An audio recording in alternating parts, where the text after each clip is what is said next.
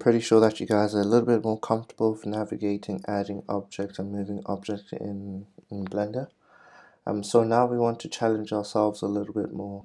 So I want us to actually start modeling an asset. So I've just created a file or a project with a front view of a building, a simple building, and the side view of the building. So we want to use these image plane as reference points, almost as if we're going to be tracing the lines or tracing our 3D object according to the lines on our image plane.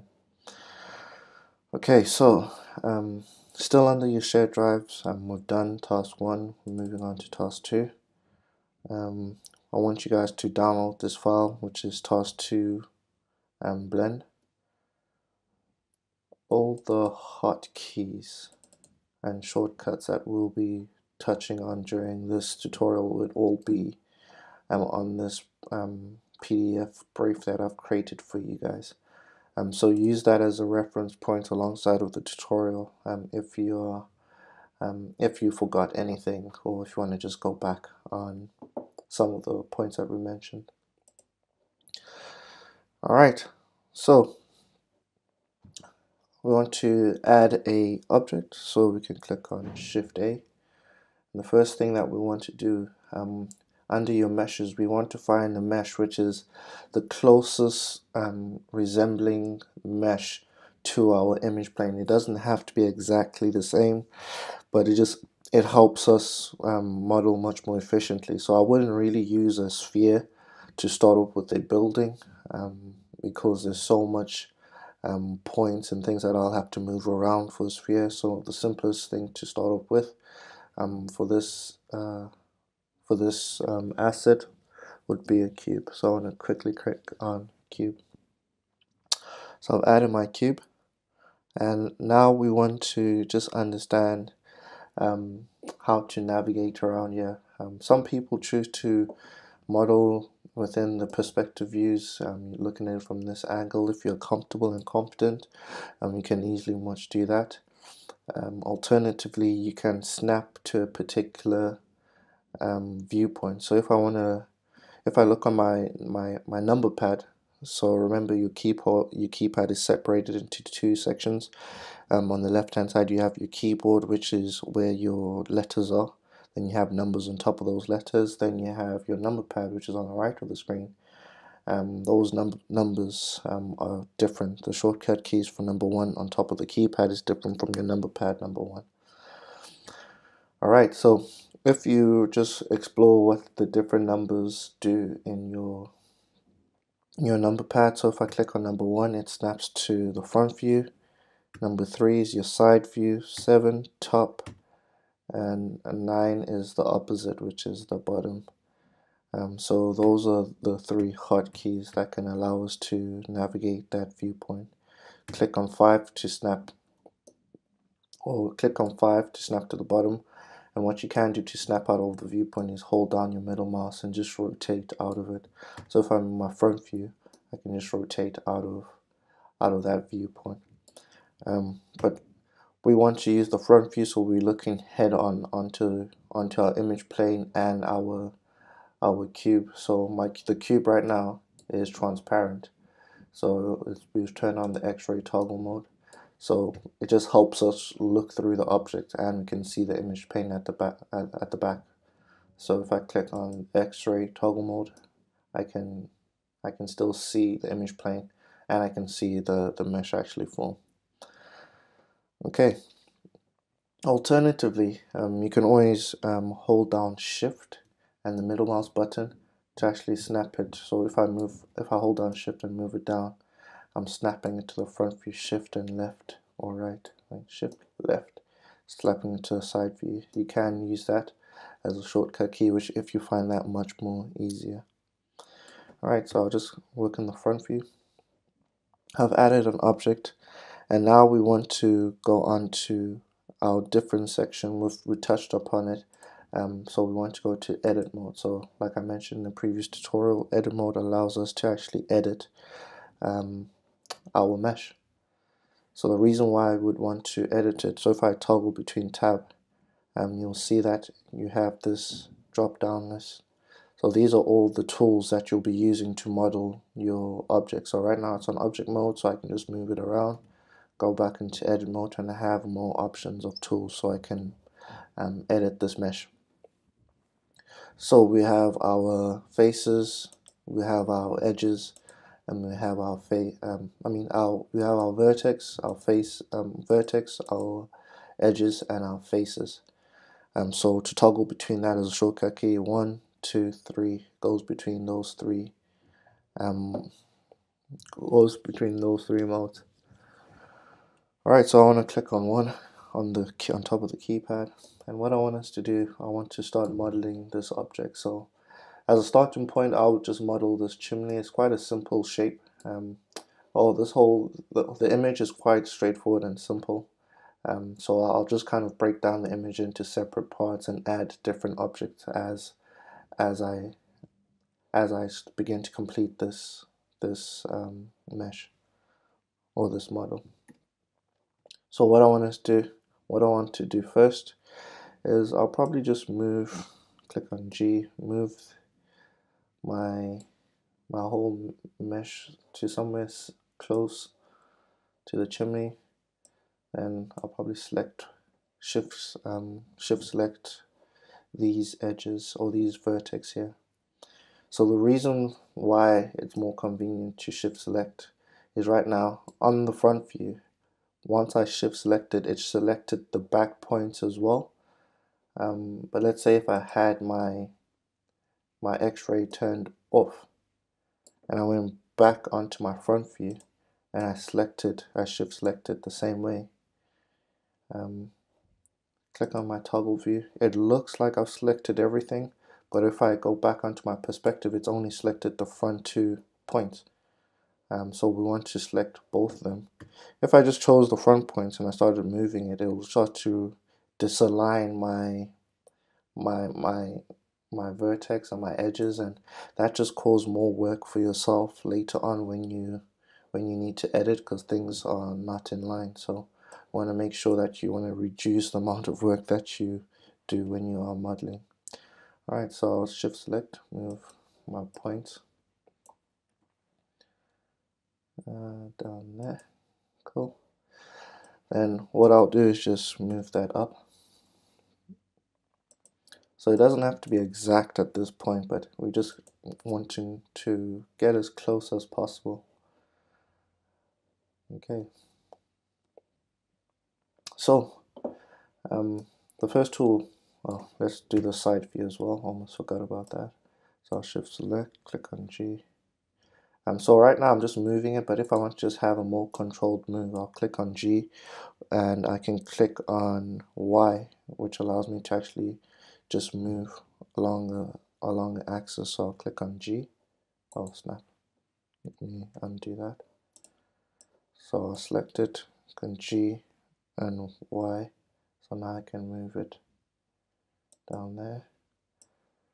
I can select it, or I can just click on middle mouse, or I'll click on G and middle mouse drag it along the y-axis. So there's 2 ways of doing that. Alright, that's snapped out again. Let me just move that in. So G, move that in. Okay, so the first tool that we want to use is down here. It's an extrude tool. It's a very popular tool when it comes to modeling. So you'll be extruding things out. So extruding is basically converting a 2D plane into a 3D object. So if I want to convert this face into a 3D object, I'll select that face and I'll pull that out. And as I pull that out, it's going to create some extra faces along the side. So if I go back into my face mode, I can click on that so you can see what I'm talking about. I can click on extrude, which is that icon, or I can click on E, which is the hotkey for extrude. And if I pull this up, so as I'm pulling this 2D face, it's creating a 3D, it's creating these extra faces here. So it's actually creating a 3D object. So I'll quickly extrude that out. I'll click on G.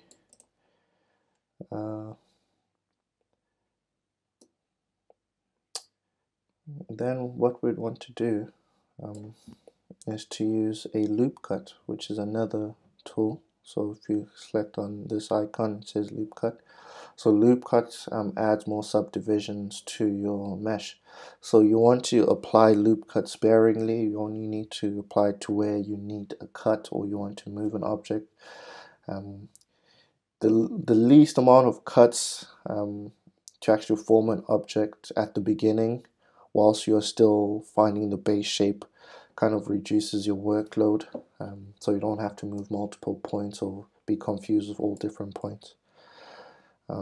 So the more you start modeling, the more aware of how much subdivisions or loop cuts or how much subdivisions will be in your work. So for now, what I want to do is just subdivide this chimney so I can have this line there.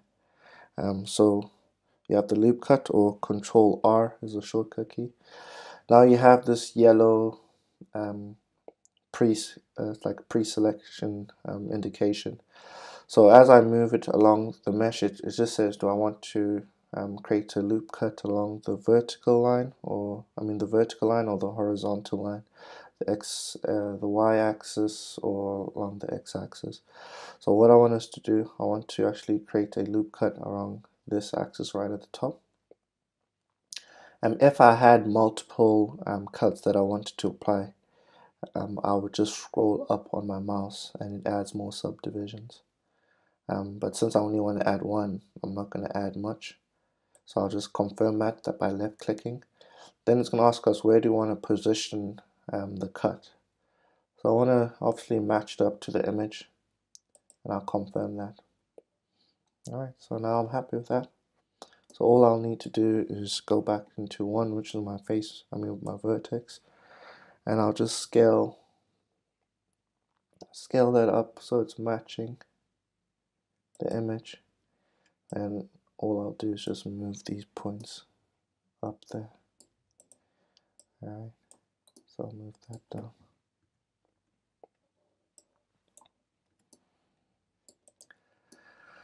Alright, so you'll have something which looks like that. Okay, so I know most chimneys have like a hollow or it's like there's a beveled section at the top, so we want to create something similar to that as well. So we go on to 3, which is our face mode. I'm going to click on our face. And now we want to go back to the tool that we used to actually create the top section, but we want to create a hole with it.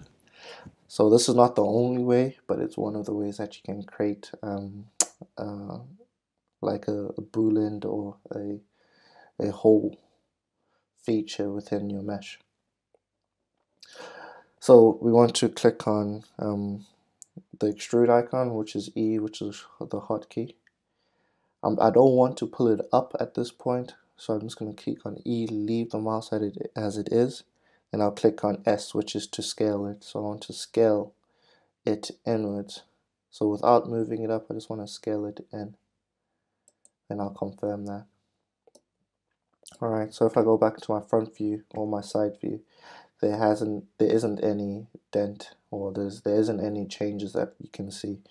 The only time you can see it is when it's at the top, which is what we want. Then we want to extrude it in, so I'll click on E again. Now I'll move my mouse in. So I want to move that in so I can create. So if I click on toggle, so now I have that chimney hollowed edges feel to it. Alright. Okay. So I'm happy with that for now. Obviously, you guys can you can pick and choose how you want to approach modeling this image. But to be honest, those are the main tools that you'll be using. You'll add an object. So bear in mind, you don't want to add an object whilst you're in edit mode, because if you're in edit mode, the object would be added onto your existing mesh. then you can still separate it, but it's more work for yourself. So if you want to add another object, so let's say you're done with the chimney, and maybe you want to add the roof, and you want to go back onto your object mode, you don't want to be in edit mode, go back onto your object mode, then you want to add, so we'll go back, Shift A, and you'll add another object or another mesh. So we'll add a cube, and then we'll start to model out that cube. So you'll be subdividing with your loop cuts, which is Control R, which is the shortcut key, or you have your loop cut icon down here under your edit mode. Then you'll extrude, which is to pull a 2D face and make it a 3D object, which is this shortcut key to extrude a region. Or you can click on E. So what I want to do, either I'll fast forward this and I'll quickly complete modeling this building, but I'll kind of stop here and there to talk about different ways of modeling different assets. But I'm just going to be using the same tools throughout just to model this building. So I'll allow you guys to get on with that. And yeah, we'll continue in the next part.